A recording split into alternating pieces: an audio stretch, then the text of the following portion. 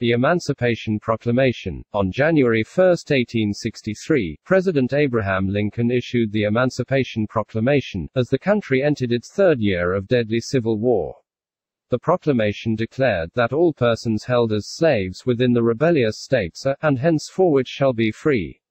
Despite its broad language, the Emancipation Proclamation had significant limitations. It only applied to states that had seceded from the U.S., leaving slavery in the loyal border states unaffected.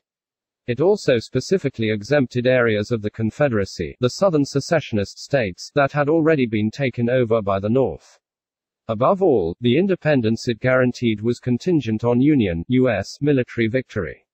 Although the Emancipation Proclamation did not abolish slavery in the United States, it won the hearts and minds of millions of Americans and changed the course of the war. Every advance of federal forces after January 1, 1863, increased the realm of liberty. In addition, the proclamation proclaimed that black males would be accepted into the Union Army and Navy, allowing the released to become liberators. Almost 200,000 black soldiers and sailors fought for the Union and freedom by the end of the war. Slaves had fought for their own freedom since the beginning of the Civil War. The Emancipation Proclamation reaffirmed their belief that the Union's fight had to become a war for liberty. It gave the Union cause more moral heft and strengthened the Union militarily and politically. As a milestone along the road to slavery's final destruction, the Emancipation Proclamation has assumed a place among the great documents of human freedom.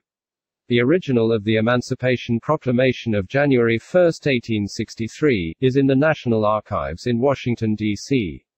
The document was originally tied with slender red and blue ribbons and a wafered impression of the United States seal on the signature page, with the content filling 5 pages. Most of the ribbon remains, parts of the seal are still decipherable, but other parts have worn off. The document was bound with other proclamations in a large volume preserved for many years by the Department of State. It was reinforced with strips along the center folds and then mounted on a bigger sheet of strong paper when it was ready to be bound.